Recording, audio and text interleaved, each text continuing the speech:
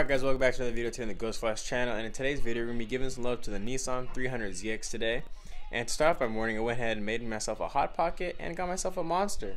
Best energy drink out there is the original green Monster, just FYI. Anyways, we're going to be giving love today to the Nissan 300ZX, but as you guys can see right here behind me, I have a piece of wood and a rolled up item. And in the previous video I did a, speaker and sub installation into the car, so I wasn't too happy with the end results because I obviously had nowhere to mount it. As you guys saw, it was just mounted and just sat on the back of the car. So I'm going to go ahead and pull the car in today, and we're going to go ahead and make a custom hardwood trunk setup. Get the carpet out of the car, measure it out to this, cut it out, lay this down, and then on this piece right here, as you can see, it mimics the look of hardwood. Obviously I'll roll it out and you guys can see it. I'm basically going to make a hardwood trunk setup, and I'm going to have the subs and speakers mounted into the trunk, flush with the ground of the trunk. That way I don't remove, trunk space, because it's a hatchback, so there's a lot of trunk space and I don't want to just take it up with a bunch of subs and speakers. So I'm gonna go ahead and start that process. Go ahead and pull the car in and I'll show you guys the process.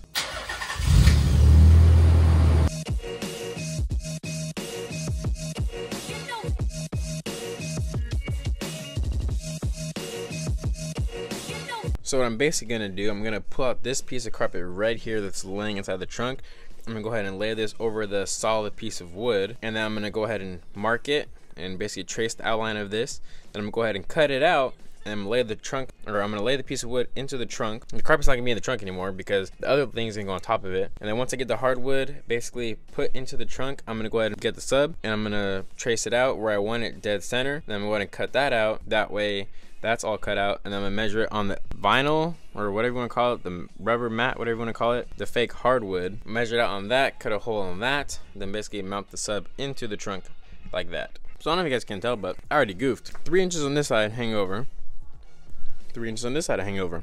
Flush this side, about 2 inches hang over on this side. And I was like, wait a minute, how could my measurements be off? And then I realized when I went to Home Depot, I measured out that and not the wood. So basically I'm just gonna go ahead and try to work with all the overhang. I'm basically just gonna cut out this little section right here, and then same with the other side, place it in the trunk and see how it looks after that. So I'm gonna go ahead to my boy Jacob's house to go pick up his jigsaw. He's letting me borrow, so shout out to you, Jake. I'll put your ass somewhere on the screen. Thank you for letting me borrow your jigsaw, and I'm on my way to his house right now. And I'm back from my homie's house. So I'm gonna go ahead and finish cutting up this other side, sand it down, smooth it out, test fit in the trunk, and then once I get it test fit in the trunk, I'm gonna show you guys what that looks like. Then I'm gonna go ahead and mock up the subwoofer hole.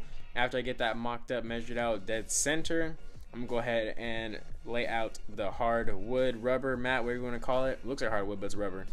And I'm going to lay that out, trace that out, cut it out to the exact size of the wood, place it in the trunk, and then cut that hole out. After that hole is cut out, just run all the wires underneath to basically do like a big wire tuck, and basically just mount the sub in it, and then it's all done. Obviously safety first, and I just realized I messed up, or I didn't actually mess up. I didn't get a big enough piece of wood, and I realized the piece of wood was to cut up the size of what the spare piece of wood was, because you guys can see it's all bowed and bent and crusty.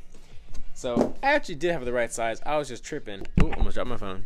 It still fits in the trunk very nicely, and it's actually gonna work out a lot better like this, having it a lot bigger versus having it the size of that, only because it's gonna be a lot more sturdy when it comes to putting stuff inside of the trunk. I'm gonna go ahead and measure out the carpet to the size of the hardwood flooring, and then get that measured out as well. As you guys can see, looks a whole lot better. Don't mind the rough edges. I'm gonna go ahead and sand those down so it's not as rough. And I'm also gonna do a little hardwood section right here just to break up all the black carpet, and also obviously so it matches better. And I went ahead and got the carpet measured out.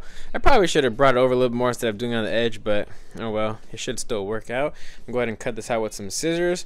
I'm gonna flip it over, show you guys what the mat looks like. And after I get that all said and done, I'm gonna go ahead and cut the circle out for the subwoofer on that. That way I can measure it out onto this piece, do the same with this piece, and then go ahead and lay it down in the trunk and see what the finished product looks like. Alright guys, so I went ahead and measured basically, because it's 2 feet by 4 feet, so I got the center point. So I went ahead, since it's 12-inch sub, half of 12 inches is 6 inch, that's 6-inch radius. So I went ahead and measured 6 inches from dead center out to each 4 point. Then I did it in the center of each square to get kind of a mocked up circle. So when I flip the sub over, I'm going to go ahead and kind of get it around this area, go ahead and mark up a circle around the sub, then go ahead and cut this out. Alright, so I went ahead and measured out the circle, and as you guys can see, there are more lines that I made in the center. So I basically measured from this point of the sub to the edge of the sub, so I can basically have it countersunk, which means I want to cut out this section along right here on the inside. That way I leave room to be able to drill it into this piece of wood to be able to mount it sturdy. If you measure out the sub and you cut this big hole out, I made that mistake before. The sub is gonna go straight through the hole and it's not gonna work.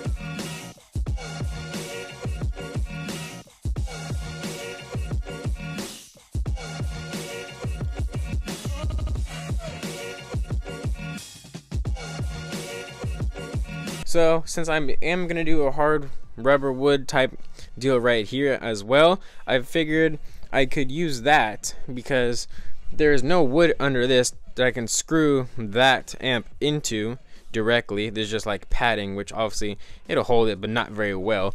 So I went ahead and measured it up. I'm gonna be able to use the non-bent section of it, which actually works out perfectly. I'm gonna go ahead and cut all this off and then go ahead and place this piece of wood right here, and I'm gonna mock up the mat on top of that piece to go on top of that to be able to mount this to that, and then the trunk setup will be finished. Alright guys, the trunk is now finished. I mean, obviously it's not gonna be perfect. This was my first time ever doing a custom trunk setup or whatever, so it's obviously not gonna be perfect, but I actually am happy with the outcome. This was my first time ever trying it, and the Z was a little bit difficult only because of the bottom trunk and then this top little step up piece. So I like it for my first try, but obviously I'll get better over time. But here you go. So I'll show you guys what it looks like all done, said and done.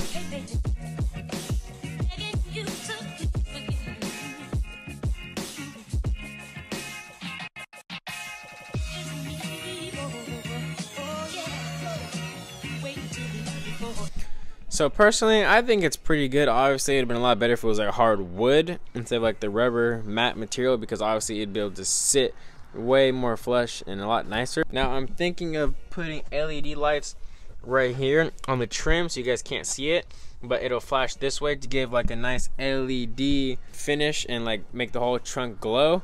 I might go ahead and try to wire those up real quick and see what I can get done, because I do have some extra LEDs laying around.